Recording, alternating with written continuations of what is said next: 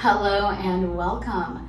My name is Shannon, my pronouns are they, them, and today we have an energizing flow.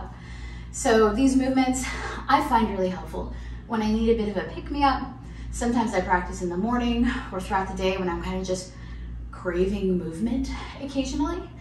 I'm going to be using a chair because I do think that this is something that's really helpful, maybe even in the middle of the workday, to kind of get us over the hump. But if you don't want to use a chair, that's cool. You can use blocks, or you can bring the hands all the way down to the mat if that's something that's comfortable for you. We will be practicing one assisted downward dog. I'm going to be using the chair, but you can also bring your hands to the wall. If a mat downward dog is in your practice, feel free to substitute that there as well. So when we're ready, we're going to come into a comfortable standing position. If you like, you can do this whole thing facing the chair so you have that support. I'm going to be kind of turning to show you what different postures look like. So when we're ready, grounding down, taking a few deep breaths, feeling that connection down through the mat, finding our Tadasana, lifting through the crown of the head. Beautiful. And when we're ready, we're going to start with a few arm circles. So on our inhale, lifting the arms up and bringing them down. Now, if we like, we can add in the neck, looking up on the inhale, looking down on the exhale. We'll do 3 to 4 of these depending on how we feel. I'm going to go for 4, so this is my last one here.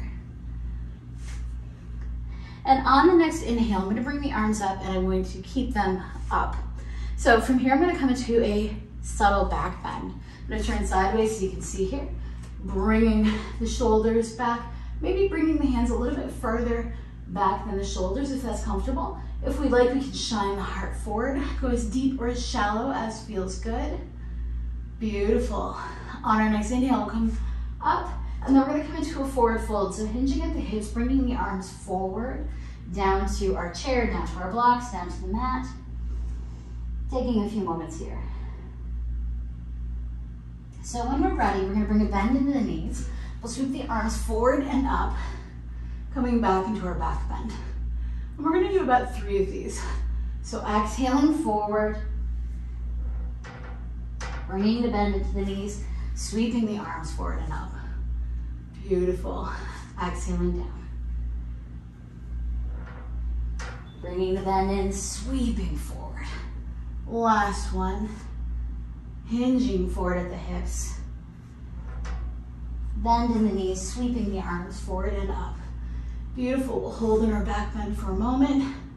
Strengthen, lengthen the spine, and we're going to come into a twist.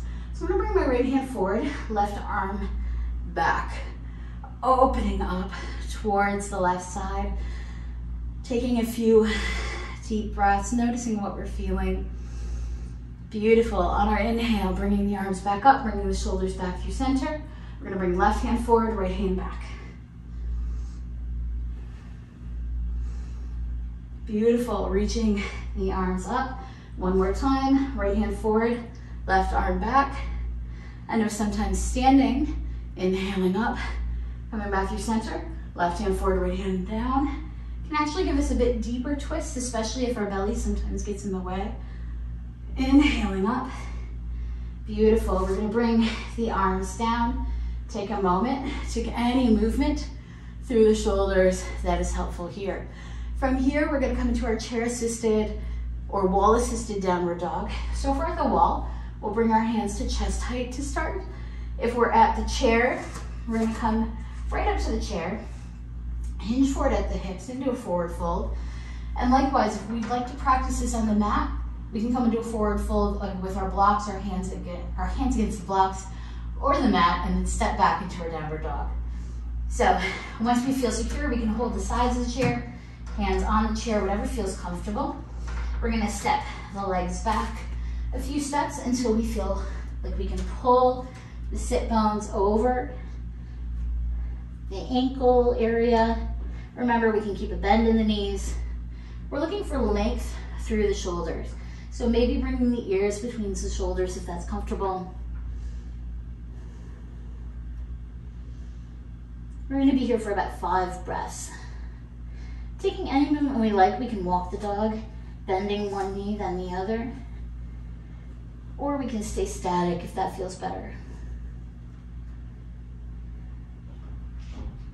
Then when we're ready, we'll slowly begin to walk the feet forward back towards the base of the chair and press up to standing.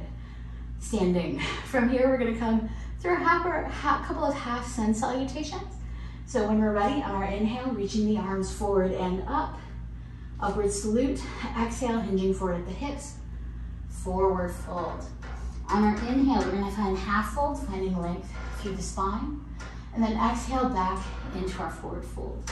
We can bring a bend into the knees, sweeping the arms forward and up. Exhale, hands to heart center and to the sides. I'm gonna go for 2 more. Go for as many as you like here. Inhaling up. Exhale, forward fold. Inhale, half fold. Exhale, fold. Bend in the knees, sweeping the arms up. Hands to heart center and to the sides. Beautiful, last one. Inhaling up. Exhale, hinging forward for a forward fold. Inhale, finding length through the spine.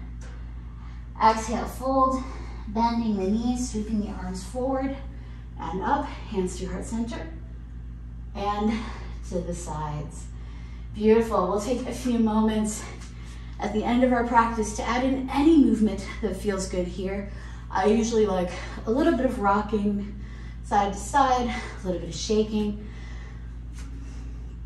taking whatever we feel like we need for a little bit of a cool down, a little bit of gradual or intuitive movement. So maybe a little side to side. If we feel like we need some movement through the knees, we might come through our little twist, anything that feels good here. If we like, we can take a moment to find a bit of stillness if that's what our body's craving, either standing or seated. Or we can move on with our day, whatever we need. Maybe taking a moment to thank ourselves for our practice, for making space for ourselves. And I'd like to thank you so much for sharing your practice with me today. Have a great day, and I hope to see you soon.